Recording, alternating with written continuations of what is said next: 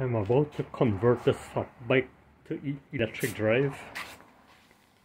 Here's a drive motor, but I had huge difficulty removing the bottom bracket. What happened is that every time I tried to turn, it was so tight it would slip. So like when you twist, it would slip right out like this because it was on so tight. As you can see, when they assemble it, they did not even put any anti-seize in the threads. Eventually this steel will have welded onto the aluminum and you'll have tremendous problems getting it loose. Anyway, let me show you how I dealt with that. This is how I managed to get it loose. I just put on a bar clamp, tighten it as tight as I can, and it would hold the socket in place so it won't slip. And then you just put a extension bar at the end here and turn, and I would loosen it. I've put it here to put this glove here to stop the bar clamp from scratching the frame. But anyway, just a quick tip here on removing these bottom brackets that has the retaining cups that are like really too tight.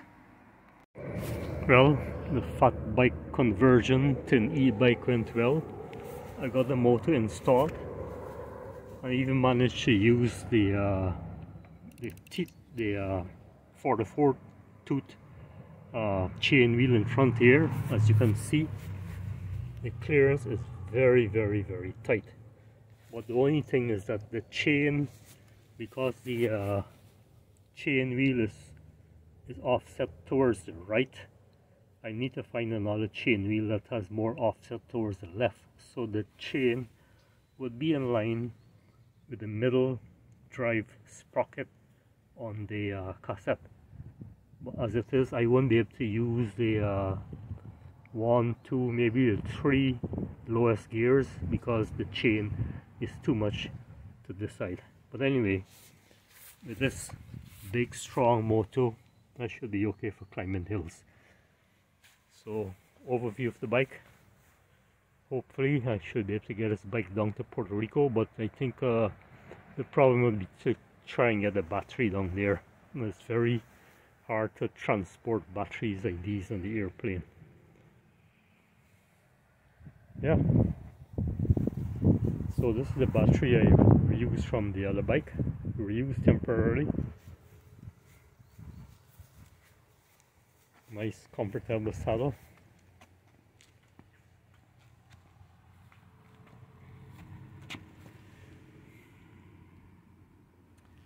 Didn't even have to use any spacers here.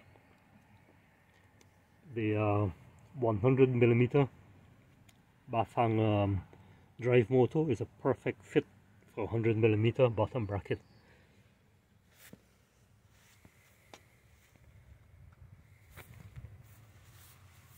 I got a light with this motor, but I haven't installed it yet because I don't have a bolt that's long enough to fit there.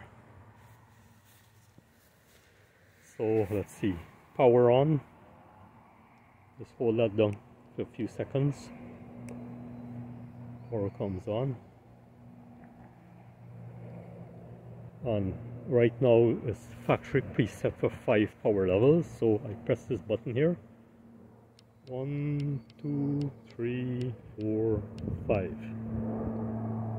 Yeah, 0 miles right now because I haven't even ridden it yet, and I need to set the clock and all that sort of stuff. And this thing's supposed to have walking assist. Let me see. If you hold this minus button down, it's supposed to come to a P. Yep. See? That's walking assist. You can, if you're walking somewhere, let's see. Yeah. Ooh, it cut off. Safety feature, so it doesn't run away with you. Nice. If you're in difficult terrain, that'll probably help, like trying to walk up a hill or something. Anyway, yeah. going for a ride soon.